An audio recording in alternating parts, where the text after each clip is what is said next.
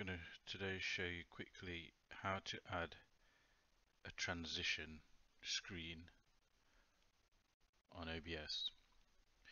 Now, alright, I didn't even know they were called transition screens. I just thought they were called, I don't know, I was searching for ages on YouTube and no idea when you change from one screen to another, you can have like a graphic play in between, and that's called a transition screen. I just called it a thingy at the time, so no idea what I was looking for in YouTube for these, but I thought I'd make a quick video. So I've got my live scene, start scene, and then this is the blank scene. So when you add this transition, it adds it to every single scene. So every time you go in between any of these scenes,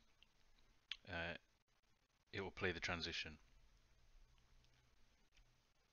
So if we go over here to scene transitions, click on the plus sign because we want to add a transition. Now the transitions are called stingers, no idea why, but that's what it's called. So we'll go on stinger. I'm naming mine sword transition because the little movie playback is a couple of swords. You'll see it in a minute, so I'll just name it sword. Then you'll come with this screen. Just ignore that A. That's just showing you the transition A. That's just showing you the screen A, whatever the screen A will be. And when it goes to screen B, this thing we're going to add now, the transition screen, will play in between those two screens. So first of all, we're going to have to browse to your transition screen.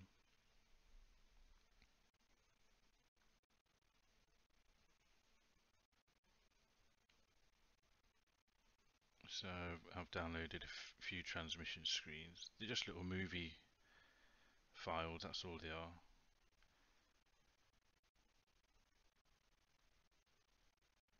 And there we go, animated transition. So that's all they are. They're just little movie files. If we go to properties, it's a WMB file.